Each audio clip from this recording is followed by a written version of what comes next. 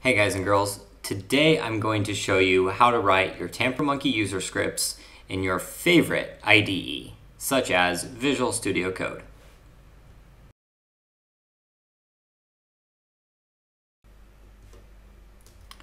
Most of the time, I write my user scripts in Chrome snippets. So I write it here and then I click Run. And you can see, yes, Chrome snippets logged out into the console. And then when I'm finished writing the user script, I will copy it into Tampermonkey. Open up the dashboard and create a new user script. And then, as it says, your code here, just copy that in.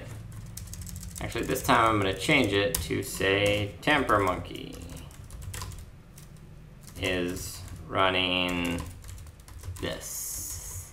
So I'm going to check to make sure it's the right URL that it's running on, and yep, that's correct. And then I'm going to save it.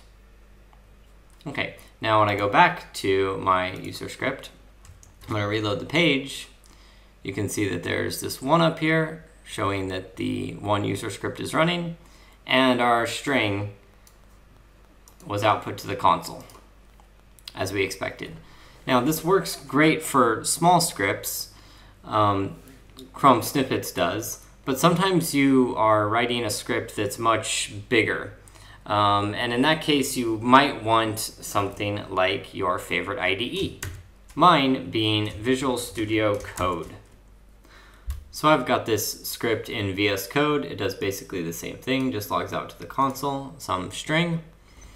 And so that's saved, and now I'm going to go over to Tampermonkey, and I'm going to delete all of this, everything except for this user script block, and I need to add a @require field, and then we need to use file and :// and then the path. In VS Code, we can simply right-click and choose Copy Path. Control-V. Okay, when we save that, we go back to our web page and run this again. We should see, yes, imported from VS Code. And now I can edit in VS Code. And all I have to do is go back and reload the page, and you see my edits have been completed. So we can also import multiple files. A lot of times, if you have a big project, you're going to split it up into multiple files. In other languages, I've usually done one file per class, but I guess for JavaScript, it might not be that way.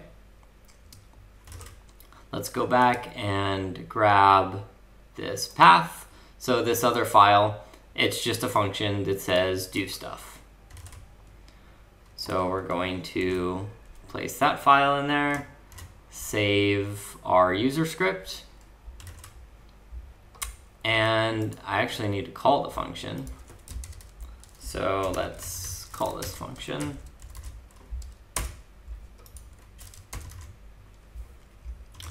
Okay,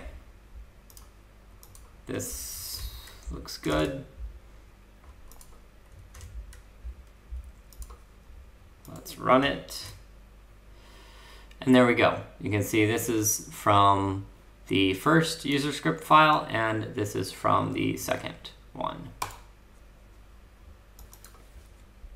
There is an excellent post on StackOverflow.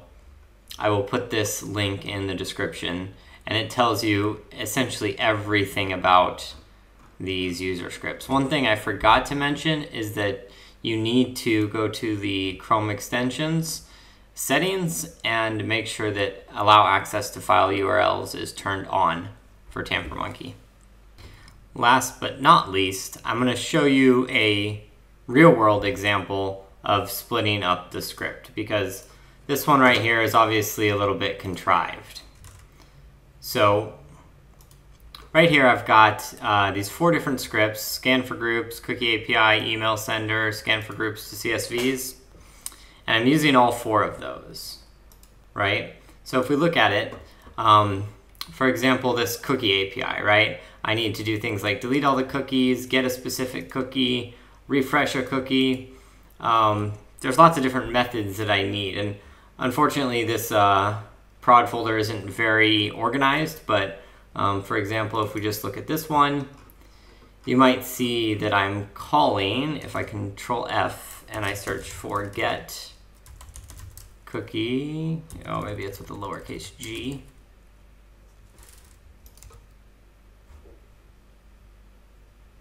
Hang on.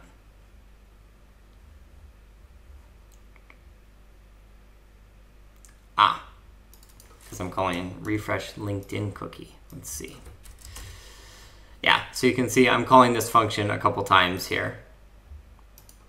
So it lets me write all my code in VS Code in different files, and then of course I can separate these. I can add folders like blah blah blah folder, and then I can just put them where I want so that it's much better for organization than Chrome snippets, because with Chrome snippets you can't do any folders, unfortunately.